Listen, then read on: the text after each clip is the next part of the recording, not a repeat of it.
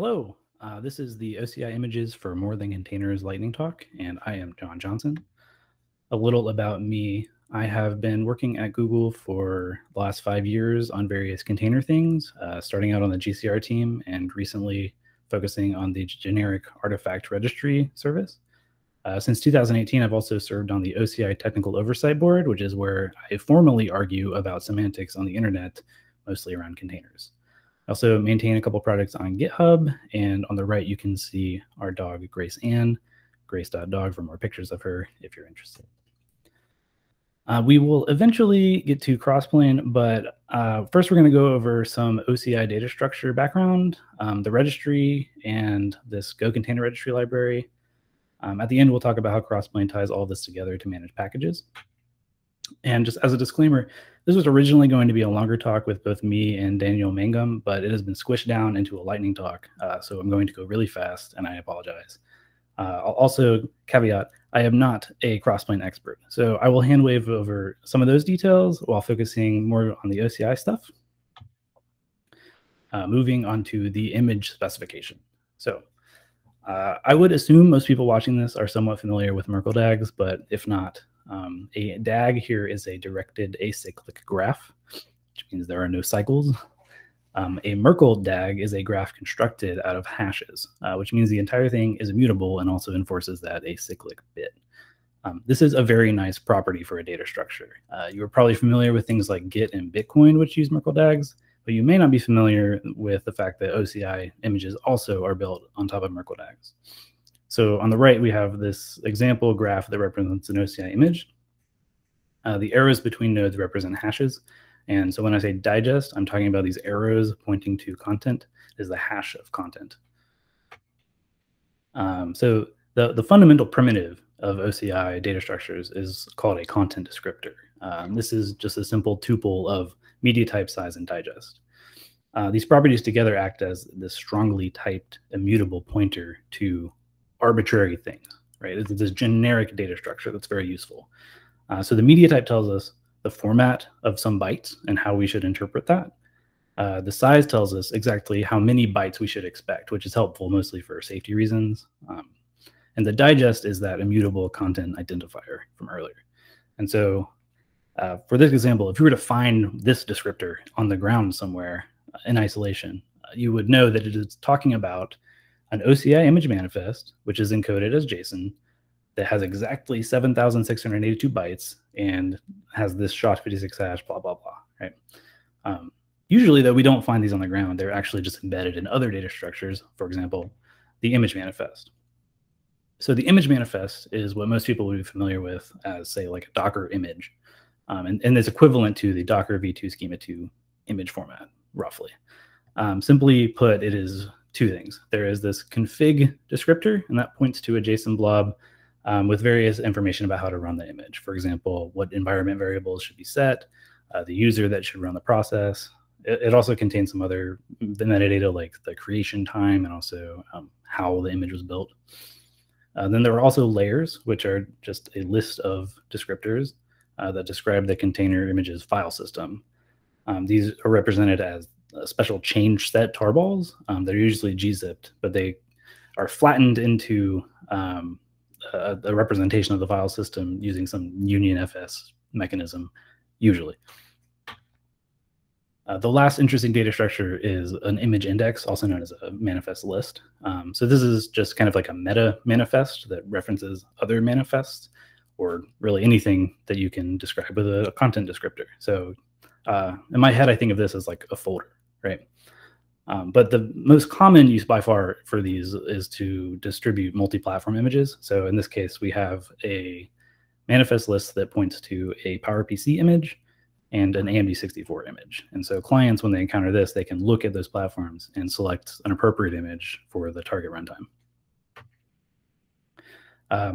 Now, briefly onto registries. So the registry protocol basically is just a protocol for uploading and downloading stuff via HTTP. And it is pretty similar to like the dumb Git protocol. We don't have too much time to get too deep into it, but roughly there are two handlers. The manifest handler, which is for structured content, like the data structures we just discussed, And then there's the blobs handler, which is for opaque content that registries don't try to understand. Things that are uploaded as blobs are usually leaves in a Merkle DAG. And things uploaded as manifest usually have outward pointers to those leaves. And so registries tend to parse things uploaded as manifests so that they can do ref counting and garbage collection and enforce invariance. Like, you don't want to upload something that points to a blob that doesn't exist. Both manifests and blobs can be referenced by their digest, but manifests can also be referenced by mutable tag identifiers, which we'll get to later.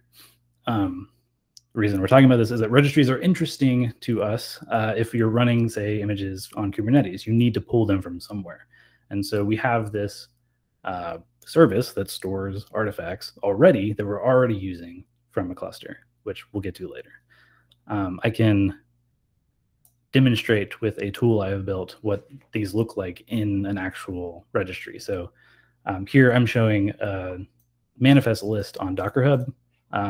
We can look at this first one, which is an AMD 64 Linux image. And this pulls up just the image manifest, which again points to a bunch of layers and some config. The config has various things. For example, here's the environment variable set via the path. And then the file system, again, is just a tarball, right? So we can look at this just like any other file system. Moving on to my magnum opus, which is the go-containerregistry library. So the reason I was asked to give this talk is that I maintain this Go library and Crossplane uses it. And more than that, many other tools depend on this. So for example, my own CLI called Crane is a generic registry client, which I have just shamelessly plugged. More interesting for this KubeCon talk, though, is that there are various Kubernetes controllers that use go-containerregistry. So the first of those was the Knative revision controller, and that roughly just would resolve image tags to their immutable image digest references. You can read more on this Kubernetes issue about why that's a useful thing to do. The second adopter of go-containerregistry was Tecton, and it used the library for basically rewriting a pod's entry point to enable interesting features that Kubernetes doesn't allow, like ordering tasks. Christy Wilson and Jason Hall gave a really great talk on this already. You can follow that YouTube link. But more recently is Tecton's use of go-containerregistry for something called Tecton bundles, which are basically just OCI images that contain a bunch of YAML describing Tecton resources. That's very relevant to this talk because that's basically the exact same thing that Crossplane does to manage packages. So Crossplane, same thing, right? YAML and an OCI image, Crossplane packages. So finally tying this together. And this is where I will hand wave because I don't really understand it. But basically, packages come in a couple varieties. There are providers and configurations. I don't really know what those are, but I do know it's a bunch of YAML given that this is Kubernetes. The Crossplane controller has two reconcilers, a revision reconciler and a manager. So the revision reconciler is what actually talks to the registry. It pulls down these images, caches them, extracts the YAML, and does all the actual work of like installing a package, all the business logic. The manager is quite literally a package manager. It is responsible for pinging the registry to detect updates to images and also garbage collection old package images that are no longer needed. Again, really hand waving over this, but I do have a couple examples that I think make this clearer a little bit. So here is the example GCP provider, right? There's this very special YAML at the top, and then there is also a folder of CRDs, again, more YAML. If we look at what this looks like in the Upbound registry, you can see that there's this one layer. It contains this one package.yaml file, and this is just all of that YAML concatenated together. So the controller just pulls down that image, extracts the YAML, and processes it.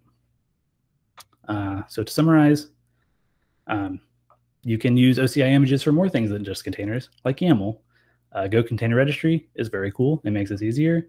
And Crossplane packages are one example of that. There are 3 other projects here that do similar things that you should check out as well.